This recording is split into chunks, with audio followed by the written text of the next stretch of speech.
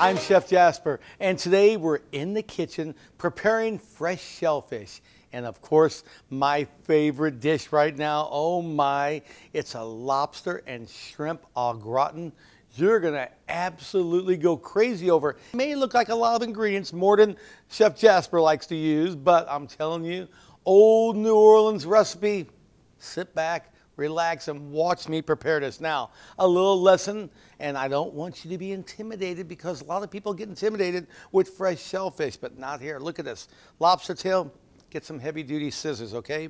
You can cut right along the back, okay? Seriously, what did that take? I mean, did we say maybe 3 seconds? Of course, the tail this way, we're gonna do the same thing. Just crack it right down there, and look at this. Watch this meat just fall right out. I mean, I don't know. If you have a simpler way, then go ahead and do it, but I surely don't. That's it. That's all there is to it. Okay, one more time. Cut this lobster tail right down the middle. Put your scissors aside.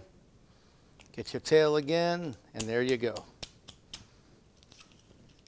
Okay, and I'm telling you, the meat comes out of this. If you want to do a split lobster tail, this is perfect because now all we do, put this underneath the broiler, a little paprika on top, and serve it with some drawn butter and lemon. I mean, is that easy or what? But we're going to pull all this meat out of here, and like I said, like the last one, it just falls right out of the shell. So again, I'm going to say it a couple times, do not be intimidated with fresh shellfish. And you talk to your fishmonger, and believe me, they'll help you along at the store. All right, this here. Now, I'm going to go ahead and cut this. This one's already split anyway. I'll cut this in about 4 to 5 pieces here. That's all we need to do. This one here, the little larger, we didn't split yet. Any excess shell, make sure we don't have any shell on there. I have my shrimp already peeled and deveined. Don't worry, I want you to use this. Come on, this is flavor right here. Let's just clean up here just for a second. All right, now, a little bit of butter in the pan. A little bit of butter. Looks like a little bit more than butter. Heat up just a little higher here. And now we start our whole process. Let that butter melt. In the meantime, I have some half and half. And I also have some eggs right here. That's it. Some of the cayenne, most of the cayenne, because I'm going to leave this a little bit to finish up with, all right? Mix this all together. Use a whisk if you like.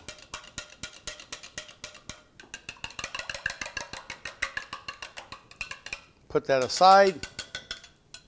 Now, notice, you're looking at this recipe, no salt. You're not going to need any salt with the shellfish. You want to add a little bit more, go ahead, just like cracked pepper.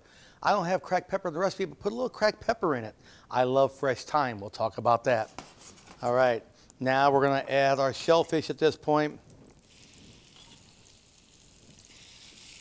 Like I always say, you smell that nutty butter right now? Now it's all coming together. We're going to add the shrimp because they both take about the same time to prepare. And let's start sauteing this all together. Now it's going to cook very quickly, so we need to add most of our green onions. We're going to save some to finish the top with. We're talking about, you know, the Trinity, as they say down in New Orleans and down south, okay? Our onions, our bell pepper. I love the red bell pepper, but green bell peppers, mixed peppers, okay? And the rest of the Trinity, here we go. Some celery. And don't forget, got to have a little shallot in there. I don't put garlic in this, but again, you want to put a little garlic in there, go ahead. Saute this all together. This is going to take probably about 4 to 5 minutes or so. Medium to medium-high heat. All right, at this point, all I'm going to do, I'm going to add my artichoke hearts or bottoms, whatever you like. Give those a nice little turn. You don't need to cook those much. They're already ready, okay, when you purchase them. Give that a nice little stir. Add our flour. Just kind of stir that flour in there. We don't need to brown it or anything like that. Mix this all together. Okay, you think maybe that you made a mistake or something at this point. No, you did not. This is what it's supposed to look like. Add this to our mixing bowl. All we need to do, get every little piece out of there, especially if there's any lobster tail in there. We're not going to forget that at all. I like that little sound. Okay. And now we're just going to mix this all together. We have our lobster and shrimp mixture with the, you know, what we call the Holy Trinity, the onions and the peppers and the celery, of course, and a shallot. Now we're going to add our mixture of egg and half. If you want a little more cayenne, now's the time to add it. Looks like you have a lot of cream in there, but that flour is going to absorb all that. Give it a few minutes just like this right here and let it all kind of come together. At this point, I'm going to finish up because I like that cayenne there. I get the thyme, and I want to just kind of clean this thyme right off. Look at this, just right off that stem, just like that. Look how easy that comes clean. And we're going to leave some to decorate when we finish. But this is really our only seasoning in here if you think about it. I mean, do you want to put a little marjoram? I love marjoram. It gives almost like a little floury scent. We'll leave some in a nice piece there to put on top. And that's about it, okay? Set this aside. Mix this in. It's up to you. If you want the cracked pepper, go ahead and add just a little bit. I got the cayenne in there, so I'm not really concerned about that. All right, now, a little bit of cheese. I like a lot of cheese. And, you know, use a mixture. If you want to use a little mozzarella, if you want to use a little Monterey Jack, a little more cheddar, it doesn't matter. We need the cheese to help bind it when it's cooking also. All right. That's it. At this point, I have my ramekins. I don't need to butter these ramekins at all. And let's just get this mixture here. Put them right inside, a couple on each one. And I'm telling you, it looks like a lot of cream in there, but it's going to almost just start becoming bubbly in that oven. That's about what we need in there. You could top it with more cheese if you like. I like to mix the cheese in the middle, but go ahead and put a little more cheese right on top. Oh, so delicious. We finish this up, place it in our 400-degree oven, 350 to 400 degrees. Fresh out of the oven, some beautiful lobster and shrimp au gratin. Oh my. We're going to top it with just a few more green onions. That's up to you. And of course, some fresh thyme. I'm telling you right now, not only as an appetizer, main course, party buffet dish, you're going to absolutely love this one. We're back in the kitchen again, preparing some more shellfish. These crab clusters, oh yes, come on. Sicilian style. Why do I say Sicilian style? My nana used to prepare it just like this. And of course, back in Sicily, you know, a lot of seafood, a lot of garlic, a little bit of olive oil or butter, of course, a little bit of parsley, some lemon. Oh my, if you're in Sicily and the lemons, I think they go on every dish, including desserts. But let's get started here. First of all, I'm going to make my, my garlic and butter mixture. How simple? A little bit of butter there. The garlic, I'm not cooking the garlic here, so this is just a raw garlic, but you notice very, very thinly sliced. Some chopped parsley. And here is something that my nana would always add, you know, a little bit of seasoning, of course, to this. It looks pretty thick, doesn't it? That's what we want. She would add a little seasoning. I came up with just adding some Old Bay, you know, a mixture. And look, don't be shy with this, okay? That's the flavor. That's what we're looking for. No salt, no pepper, just that Old Bay, garlic, parsley, and of course, lemon juice. Here we go. This is going to thin this out and give it such great flavor.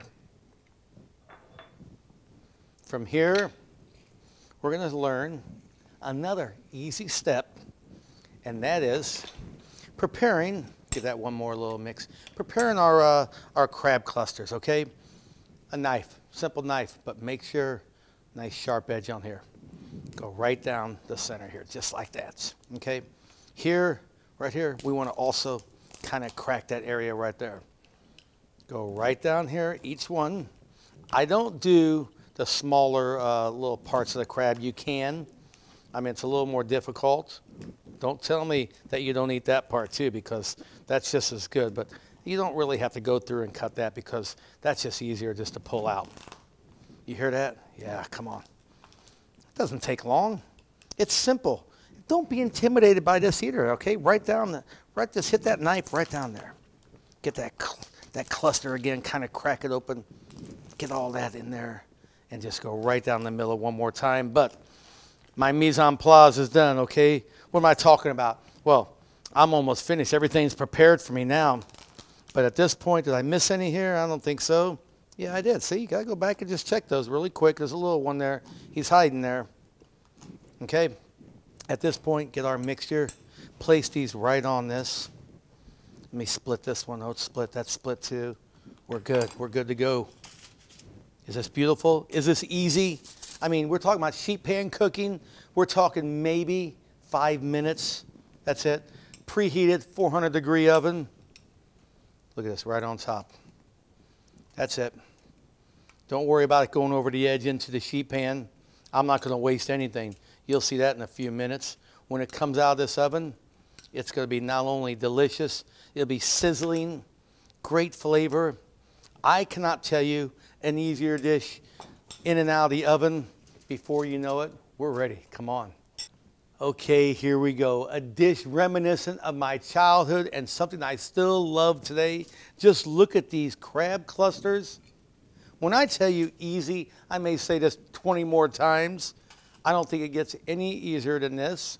Along with garlic and butter mixture right on top. It's just hot enough now. It's starting to melt even more. Oh my. Put a little more on the side and you have it. How about this? Are we ready or not? Start picking these. Just open them right up here, just like that. And get that crab right out of there. It's so succulent. It's easy. Look at this one. Watch this. It's opened up already. Huh? How about this? Okay. I'm telling you. I got to bring back a little memory of my childhood. That's it. Oh my. It doesn't get any better, I'm telling you right now. Garlic crab clusters, Sicilian style. It's easy. Do it yourself at home. I'm telling you. We're shucking in the kitchen today. That's right. And of course, it's all about oysters. And I'm telling you, do not be intimidated with opening up an oyster. Come on. First of all, we want to look at these beautiful oysters, okay? And what do you look for first? Well, we look for a cup. Now you say a cup. Yes, a cup. That's the bottom part right here. The flatter part is the top, okay? We need that cup, okay? Especially when we're going to be grilling or even serving, you know, just with a little horseradish and chili sauce. Now, we get our oyster. Position a napkin, a towel, something on there because you just don't want to put your hand on there. And you need a shucking tool, okay? That's right. You can buy them anywhere. Go online and get them, or go to your store and get one. Hold the towel right up against this, and you just push this right in here. What I'm talking about here. So right in here, there's like a little area. You kind of feel that, okay? And that's what I'm doing. I'm going to kind of feel this here. And you kind of just put that in there. I know I'm covering it up. I don't want to not let you see it. And you twist it. There you go. And you hear that? It was a little pop. Now we get this and we kind of go all the way around with it.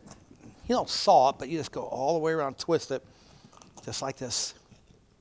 And you open that up just like that. You get that oyster and you just cut it right into that cup, just like that. Do not throw the liquor away. When I'm talking about liquor, I'm talking about that juice. That's going to be the best part. That's kind of like the main ingredient other than the oyster in our grilled oysters we're going to be preparing here in a minute. Here we go again. You ready? Let's get that kind of feel in there. You hear that pop? That was it. And there we go again.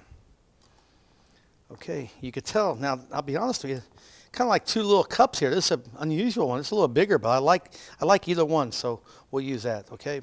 That's all you have to do. Simple. Look at the oyster. Kind of examine it, okay? Look around here. You don't want to open it from the side here, even though you can. You could pop that. You want to go right in here. You can kind of feel where your knife kind of goes in there. You see that? You hear that pop again? That's it. That's all you need to do. Don't be intimidated. I'm going to say it 7, 8 times to you. I probably will. Now, we'll set that aside. Let's turn our heat up here, and we're going to start smoking here very, very soon. In the meantime, a little mixture here. Let's clean up here, and let's get on with our grilled oysters, okay? Perfect, okay? You have these beautiful oysters. You may want to eat them raw. I'm going to give you a recipe that I'm telling you, it may be the number 1 or 2 appetizer when I put it on the menu at my restaurant that everybody just waits for. Now, just fine breadcrumbs. Very, very fine. Grated cheese. I love Romano. I'm going to save a little bit. Notice that I saved a little bit. A little bit of cayenne. I like paprika also. A little bit of garlic. A lot of garlic. Okay, not a little bit. A little bit of parsley. Okay, that's my topping. I'm going to put a little bit parsley in here. My leftover garlic, because I'm not throwing any garlic away. And now we're set to grill and watch the magic start to happen. It's smoking. All right, you know when I say it's easy, okay? Get these oysters with that juice right like this, okay? Right on top of your grill. Some of it's going to spill out. Don't worry about that. It's good for a little smoke, I can guarantee you. Our garlic and butter mixture. Of course, my breadcrumb mixture here. And here we go. I like a little more cheese still. I'm going to put a little more on too while it's cooking. Okay. Look at this, right on top. Don't worry about hitting each one with the grill. The grill, it's good. You'll get a little bit on your grill. That's all right. Look at this, okay? Now, here we go. Right on top. That butter and garlic mixture with that parsley is going to start smoking here. Did I time that one correctly or what? And there you have it. Let those cook. A little bit of cheese right on top. You know what the cheese does? Kind of secures some of those juices from leaking out. How about that? Now, did I tell you it was going to be easy? Did I tell you don't be intimidated? Just look at these beauties right now. Believe me, everyone's going to love these, and they're easy to eat. I'm telling you, just a spoon, or if they're sitting around for maybe more than 5 or 10 minutes, pick them up and just eat them right out that way. It's easy, it's simple, it's one dish you're going to absolutely love. I guarantee you. And so you have it. 3 easy dishes. You don't have to be intimidated when preparing this shellfish. I'm telling you right now, just look at these oysters. Oh my. And of course, this little souffle, little lobster and shrimp au gratin, and Sicilian crab clusters. I don't think it gets any better for your table. From my family to yours, I am honored to serve this to them, and I know you'll be honored to serve it at your table. And as I always say, mangia bene, eat well, my friends.